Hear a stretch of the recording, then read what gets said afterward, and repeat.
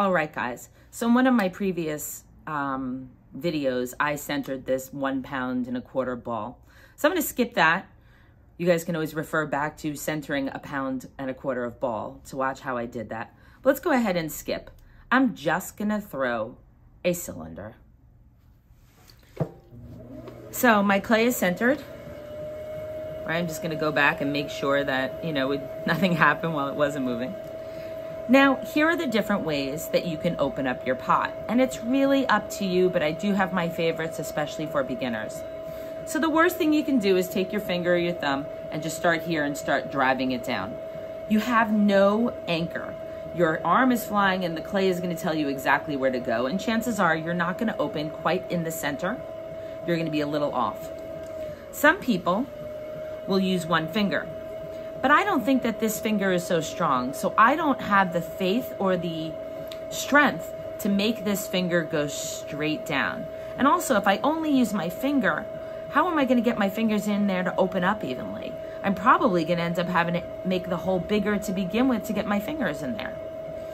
And then some people will wrap their hands around the mound of clay and put their hands here. The problem I have with that, especially with beginners, is now you're actually sanding away the clay in 2 spots. And what also tends to happen is you end up with this shape. And we actually are not looking to do that shape. So what I will do is I will wrap my hands around the mound of clay. Now I'm not actually holding on to the clay. I'm not pushing in. I'm just relaxing my hands down. My wrists are down, my elbows are on my thigh. I'm going to take my right thumb and I'm going to push down just a little bit until it starts wiggling. If I just kind of start anywhere, chances are my finger's going to get a little stuck and I'm in trouble there. So I push down just a little bit. I have my other finger on top and I just go straight down. Now, the reason why I'm not showing you this from the top is I want you to see how my elbow stayed down on my leg. That is the most important part. You're always throwing with your whole body, not your hands. This wheel is way too strong for just your hands. So you always want to make sure that you're braced down, at least for the first beginning steps.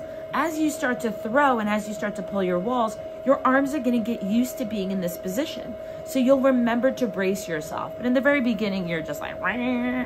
So we want to make sure. The other thing I want you to notice is how this side of my finger here compressed what could have popped right up.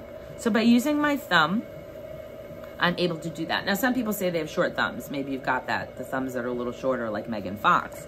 So at that point, if you want to use 2 fingers to go straight down, I would do that. Again, not 1 finger, 2 pointer fingers, but make sure, first for 2 fingers, make sure they're the same length. That's going to be super important because if you go down like that, you're going to have a deeper part in the middle. So if you're going to go down, again, wrap your hands over this hand just so you're braced and go really fast. Now, you want to do that with the wheel going super fast because otherwise the biggest mistake you can make is go too slow. When a jackhammer goes down into the ground, it goes really fast. If it goes too slow, it'll start to hesitate and go from the left to right. So this is you're driving the clay straight down and coming up. If you have fingernails, remember your nail is going to meet the bottom before your fingertips. So that's going to take some practice.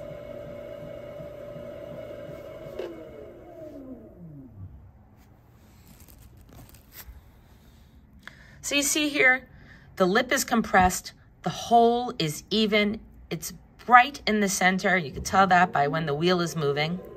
And it's wide enough because I use my thumb or 2 fingers to get my hand or my finger or my sponge inside of there to open up the floor. Hope that helped.